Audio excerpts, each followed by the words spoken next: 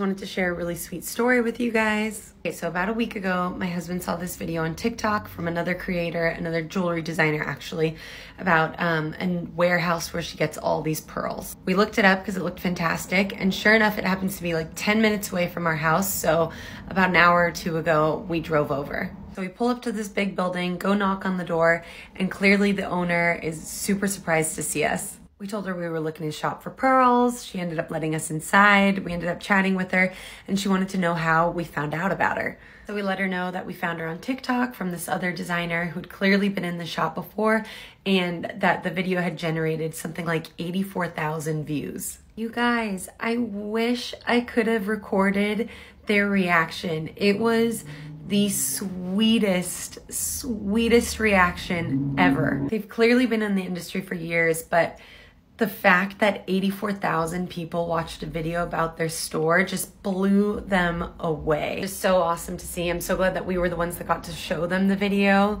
And it just made me think that we really shouldn't be afraid to show our suppliers and hype them up. So I wanted to share one of the suppliers that I use, Myron and Toback. They're where I get all my findings and my chains. They're fantastic. Definitely screenshot this, but wait till I'm out of the frame. Did you get it? These guys have been in the industry for years. Well-known designers shop there, and like new guys like me go there too. And it's actually wonderful because it's a place that I don't feel nervous when I have a question. No one looks at me funny like, oh, you don't know what you're talking about? Everyone is just so nice and willing to teach and want you to learn.